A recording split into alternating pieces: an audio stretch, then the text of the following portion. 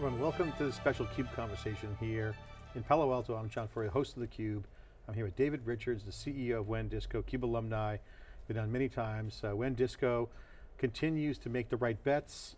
The bet they recently made has been on cloud many years ago. We've covered it certainly on theCUBE, but live data is the new hot thing. Multiple clouds is turning out to be the trend.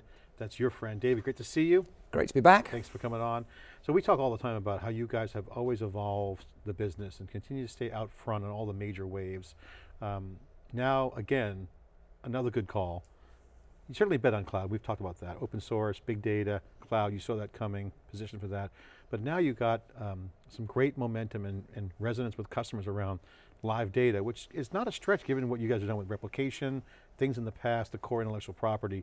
Give us the update. You guys have been in the news lately. So, thanks for that, and I think you enumerated the past history over the past 2 or 3 years, which we like to say that we're living in dog years. Everything's happening 7 times faster than it would do normally. So of course we started out live by making a prediction that storage arrays would change. People who were beginning to store, companies beginning to store structured as well as unstructured data at mammoth sizes that we'd never seen previously. We're going to have to resort to open source software running on commoditized hardware that we'd already seen the social media companies move to. But then we began to see a problem emerge even in that marketplace where spiky compute, all the applications which were going to be heavily compute would need to run in cloud environments where you have complete elastic compute at remarkably low cost. And that leads to a problem. So this iceberg kind of that we like to talk about underneath the ocean. So moving data for static archival data, really simple problem. That's not live data, that's archival data. You just FTP it from point A to point B.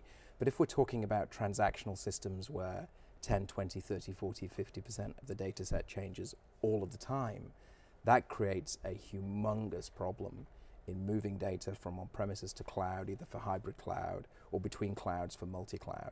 And that's the precise problem that WANdisco solves. And we've seen customer traction. Recently, we just announced a deal jointly with Microsoft Azure. We're a big healthcare company who 12 months ago were not talking about cloud. Suddenly, they get over that hump where security keys could be managed by themselves within the cloud. We're able to move petabyte scale data from their on-premise systems into the cloud without any interruption to service, without any blocking. That's a trend that we're seeing. Our pipeline's now full of companies all trying to do that.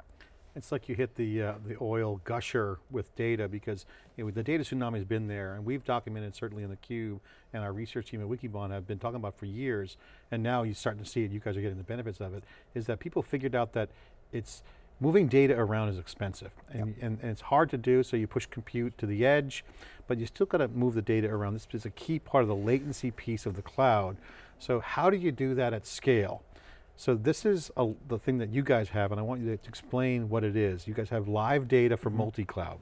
What does that mean? What is all the hubbub about? What's the buzz? Why is this such a hot topic, live data for multi-cloud? Okay, so let's just take a step back and talk about what multi-cloud actually is in today's definition, which is the vendor's definition, which is very convenient. So what they mean is putting applications into a container, Kubernetes or whatever, picking it up and shifting it somewhere else. And hey presto, I've got applications running, the same applications running in 2 different clouds. That is not multi-cloud because you're forgetting about the data and the iceberg underneath the ocean of this colossal amount of data. If I've got petabyte scale, multi-terabyte scale data sets, and I need to run the same applications or different applications but against the same data set, I need guaranteed consistent data. And that is by definition, a data consistency problem. It is not a data replication problem. So all of the stuff that we used to use in the past for gigabyte scale data, for traditional relational database problems, none of that stuff works in a live data world. And by live data, we're talking about multi-terabyte, petabyte scale data sets that are so large that we've never seen them before, running in N cloud locations. It's different or same applications, but guaranteed consistent data in every location. So you guys have had this core competency around integrity around the data, whether it's been replication. Sounds like the same thing's true around moving data. Yep. You guys are managing the life cycle of end-to-end data movement, point A to point B. Yep. The other approach is to move compute to the data, Yep. which you're seeing Amazon do a deal with VMware on-premise. So there's two schools of thought. When should customers think about each approach? Can you just kind of debunk or just clarify those two positions? So it's not really a chicken and egg, because we know which comes first. It's definitely the chicken, it's definitely the data. So if I'm going to rebuild my application infrastructure in the cloud, I'm going to do it piece by piece. I can't do lift and shift for 1,000 applications that are running against this data set and then just hope that the data block for 6 months because I've got petabyte scale data and wait for it to all arrive in the cloud, or put it onto the back of a use a snowmobile or some physical device to move the data. I need to do this. I need to kind of build the aircraft while it's taking off and flying, and that's probably a good analogy. So what we see is companies, the first step is to get consistent data on-premise to cloud or between different clouds. And then what that enables me to do, of course, is to piece by piece then rebuild my application infrastructure at the pace that I want to. There's a great ad that I keep on seeing on TV where it's migration day, as though I can press a button and then suddenly, in this Alice in Wonderland magical world, everything just appears. Realistically, and I saw the CEO of VMware a couple of years ago talk about being in a hybrid cloud scenario for 20 years. I think that's probably accurate. We've got billions of applications, a mix of homegrown stuff, a mix of, actuarial applications in the insurance industry that are impossible to build overnight. This is going to take an elongated period of time. I was talking on Twitter with a bunch of thought leaders. We're talking about hybrid cloud and multi-cloud, and the kindergarten class is hybrid, right? So you got some public cloud and you got some on-premises data center, and so getting that operational things nailed down is great. But as you get, you progress on the grades and get smarter, as you increase your IT IQ, you're dealing with potentially multiple data centers, or a bigger on-site or an IoT edge, and multiple clouds. Yep. So that sounds easy on paper, but when you have to move data around the different workloads, that's the core problem that people are talking about today. How do you guys address this problem? Because I buy multi-cloud, I can see that, certain tools and certain clouds, the right workload and the right cloud, I get that, makes a lot of sense to me. The data is the problem. Yep. So how do you guys address that? This is the #1 concern. So the closest, people ask me all the time about competition. The closest is Google, and Google have got a product called Google Spanner. And Google Spanner is a time-sensitive, active-active WANscope data replication solution that looks on paper very close to what WANdisco does. It enables them to keep active data in all of their different geolocations that they built for their ad services years and years and years ago.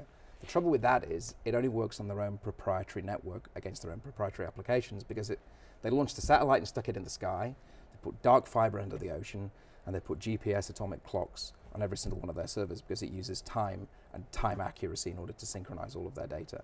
We can do all of that over the public internet. So we're not a hardware solution, this is a pure software solution that can work over the public internet. So we can do that for any cloud vendor and any provider of applications. And that's what we do. We're licensing our IP all over the place at the moment. So which clouds are, I imagine it's a great uptake for the clouds. Which ones are you working with now?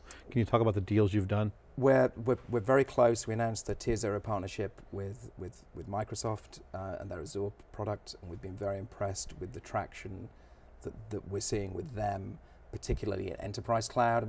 The early stage of cloud obviously was dominated by Amazon Web Services, and they did a fantastic job of really bringing cloud to the market, by accident kind of inventing cloud and then bringing it to market very, very quickly.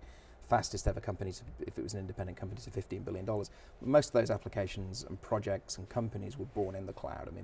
A lot of the modern companies today were actually, of course, Airbnb, et cetera, were born in the cloud. So that, the second inning of cloud is certainly enterprise. We've also been impressed with the traction that we've seen from Google. GCP has been extremely impressive, and of course Amazon continued to thrive in cloud. We also have an OEM deal with Alibaba with their cloud as well. So they're really the only if Google has Spanner, how do you differentiate between Google Spanner?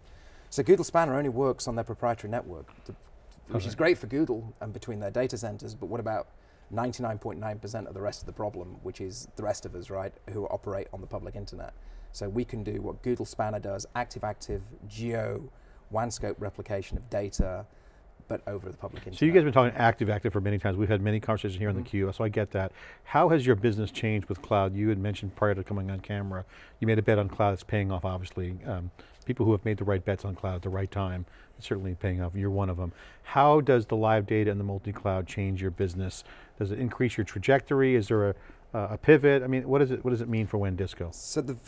So my thesis, or the company's thesis, I won't take the credit for it, but the company's thesis was really simplistic, which is, our bet was, in a small data world of gigabyte scale data, in order to do data replication, small data equals small outage. When you get data sets that are growing exponentially, and you get data sets that are 1,000 or 1,000,000 times greater than what we'd seen previously, that what was a small outage or small blocking of client applications will become an elongated blocking of client applications, that we're talking about 6 months to move 20 petabytes of data. You can't block applications, business critical applications, for 6 months. That was the bet that we made. We expected initially to see that happen on premises in the data lake world, in the Hadoop world, if you will. That didn't quite happen, or has not happened to date. We don't think that's probably going to happen. We're certainly seeing a huge desire of companies moving those data lakes into cloud, and we've actually innovated. We've got some new inventions coming out that enable you to move in a single pass massive quantity of data that will be exponentially faster than anything else, and just doing a unidirectional data move into cloud. So that was our bet, that we said, okay, companies, in order to achieve the kind of scale that they need to achieve, are going to have to do this in cloud. In order to get to cloud, they're going to have to move that data there, and they're not going to be able to block even for a day in order to move the data to cloud. And that was the bet we made, and it was the right bet. Talk about where you guys go from here. Give a company update. What's the status of the company? You had some new personnel. Any changes, notable updates? So we, really interestingly, my co-founder and chief scientist is genius, Dr. Yatura lad, PhD from UT, an undergrad from IIT, a new VP of engineering, Shakti, IIT, PhD at UT, under Draxler, this fantastic PhD program they did there. My new head of research came from, was chairman of computer science at the University of Denver. He was IIT undergrad and PhD with a lad at UT. And I said jokingly to a lad, there must be a fourth guy that we can bring on board here that went through the same program. He said, oh, we can, but we can't hire him because he's the CTO of Microsoft. So he was the fourth guy. Joel, who I know is going to be coming on theCUBE shortly, he also has joined us from IBM to run marketing for us. So we've made some fantastic new hires. Company's doing really well. Cloud certainly played a big part in the second half of last year. I think it's going to play a big part, it's definitely going to play a big part in 2019. We've seen a pivot in pipeline that's moved away from possibly even disaster recovery, data lake in the first half of last year. We pivoted to more of a reliable subscription revenue in the second half of the year. We announced some pretty big deals, big healthcare companies. We've got really good public reference with AMD.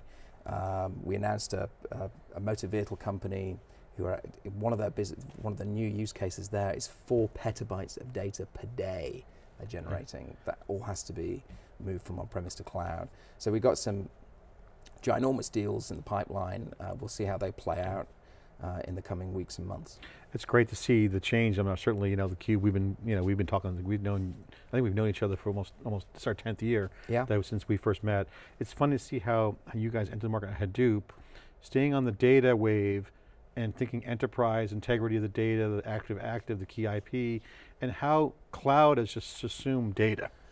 And it's not just data, it's large scale. So if you look at the new people you hired, you got chops in large scale systems. Yep. We're talking about large scale systems now. Data is now just given. So you're really nailing the large scale, moving from an enterprise, nice featured, certainly table stakes for fault tolerance and active disaster recovery, to mission critical ingredient in large scale cloud. Well, it's ironic, isn't it? Because our value actually increases with the volume of data. So we're an unusual company in that context, where the larger the data set, the greater the problem, and the greater the problem that we solve. So we made a pretty good bet that active-active replication, that live data would be a critical component of both hybrid cloud and multi-cloud, and that's playing out, I think, really well for us. And certainly a lot more changes to come. Great to have you Yep. on. Cloud and multi-cloud, certainly cloud has proven the economics, proven the large scale value of moving at cloud speed, but now you have multiple clouds. That's going to change the game on applications, workloads. It's not going to change the data equation. Still more tsunami of data, it's not stopping. Exactly. I think you got a good wave you're riding, the Yeah. data cloud wave. David Richards, CEO of WANdisco here in CUBE Conversations here in Palo Alto. I'm John Furrier, thanks for watching.